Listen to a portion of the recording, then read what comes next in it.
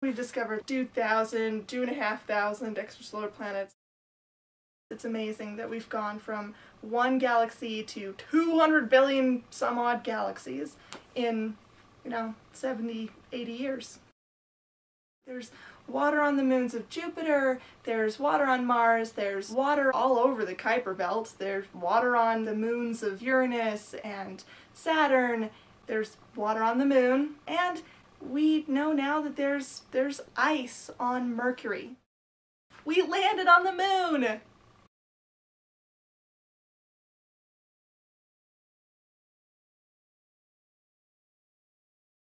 How many moons do you think Jupiter has?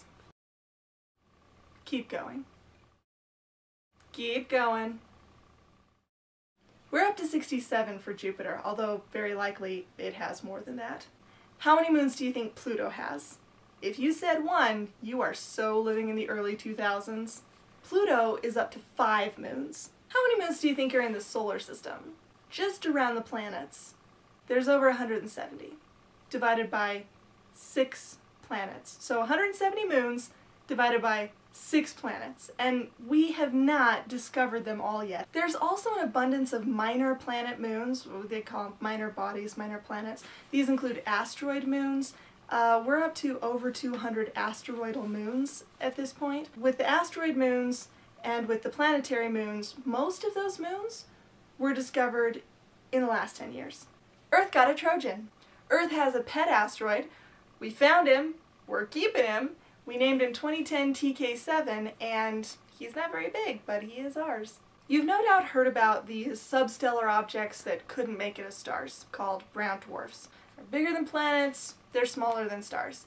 Well, the first one to actually be confirmed was in 1995. So it was discovered in 1989, but it wasn't confirmed until 1995. And since then we've discovered tons and tons and tons of these things.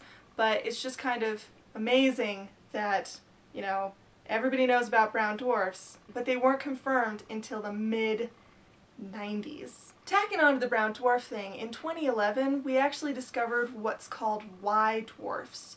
So Y dwarfs are these substellar objects. They're just like brown dwarfs, but they are really, really cold. This is a substellar object that is about as cold as the human body. That is one cold substellar object. So you know how Pluto's not a planet anymore, and that's really sad? Oh wait, no, it's not sad, because he has a ton of friends out there hanging out in the Kuiper Belt, and we discovered all of these little dwarf planets really, really recently. So the IAU actually defines 5 planets that are dwarf planets right now, and there's probably thousands of them though in the Kuiper Belt. I'll do a whole other episode on this later, but right now we've got Ceres, which is in the asteroid belt, Pluto, Haumea, Makemake, and Eris. Eris' discoverer, Mike Brown, actually adds on 4 more to his list of the dwarf planets because he thinks they are probably very, very, very, very likely to be dwarf planets, and that is Sedna, Orcus, Quaoar, and 2007 OR10. So don't feel bad for Pluto. He's got thousands of friends out there. The next one is potentially hazardous objects. I know this sounds like a really great discovery. Since 1989 we've discovered over 1,000 potentially hazardous objects, and those are, asteroids that come really close to Earth and they could absolutely be hazardous to our health.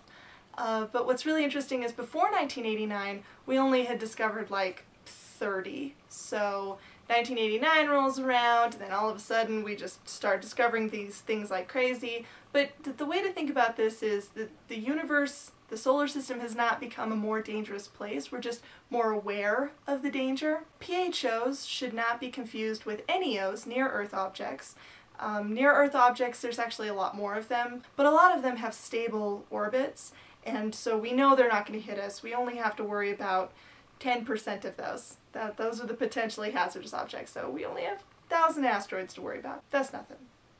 The diamond planet. So no doubt you've heard about this diamond planet. It's what astronomers actually call carbon planet, not so much diamond planet, but carbon gets hot and it just turns into a diamond, I guess, over time. Anyway, so 55 Cancri E is probably a carbon planet, and it's actually not even that far away, and it was discovered in 2004 and then confirmed in 2012. and it probably is very, very likely a carbon planet, which is way interesting. So, you know, 100 years ago, all of these discoveries nobody had even heard of. No one had even conceived of things like black holes, or quasars, or brown dwarfs, or extrasolar planets. I mean, people obviously thought about some of them, but they had never been a touchable reality. So, you know, as you go through life, just check back up on Google and see the new things that astronomy has discovered, and you'll probably find that it's every single month you check, we're gonna find some amazing things, because that is the technological world that we live in. It's good to be a geek. It's good to be a creep. It's good to draw my pictures and no one will have a see. It's good to be a geek. It's good to be a gnome. It's good I'll never wait in right beside the telephone. No. Right now we've got Ceres, which is in the asteroid belt, Pluto, Makemake, Haumea, and Eris. Earth has a Trojan! Earth has a Trojan! Earth has a pet asteroid. Earth got a Trojan. Earth got a Trojan. So we confirmed this Trojan in 2011. We found a pet asteroid. Earth got a Trojan. So we have a pet Earth actually has 170 planets divided by 6 moons, because Mercury and Venus don't have moons. What? You said 170 planets and 6 moons.